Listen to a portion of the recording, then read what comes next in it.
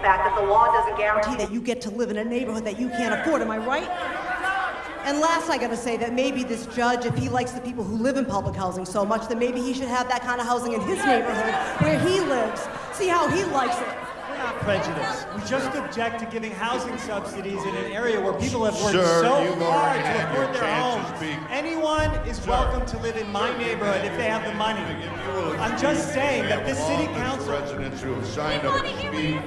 Let me have my say. I want to ask you one more time, sir. Please have a seat. I just want to say one last thing. Sir, you are not my chance. Just one last thing.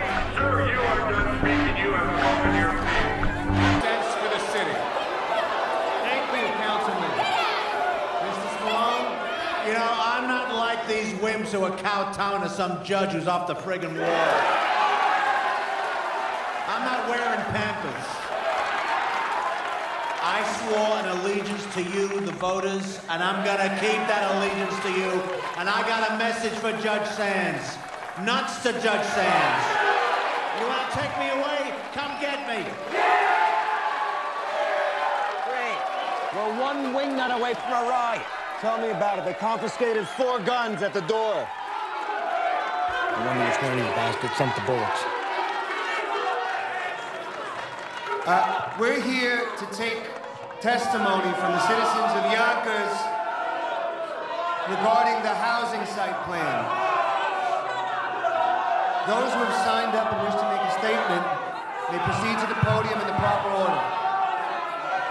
What I'd like to know is, whatever happened to majority rule, huh? Isn't this still America?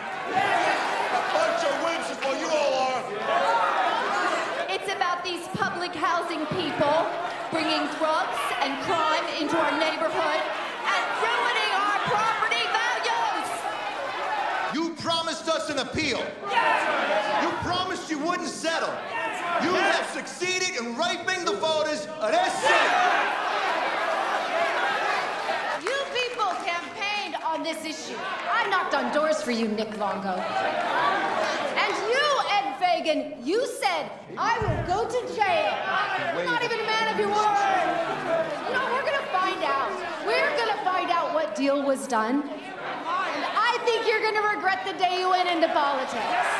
So enjoy the next 2 years on the council, or your last 2 years. Shame on you. Be ashamed of yourself. I'd like to remind the speakers to be respectful of the people up here. Where's our respect? No more lies.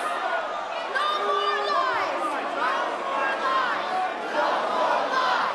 No more lies. No more lies. Yet officials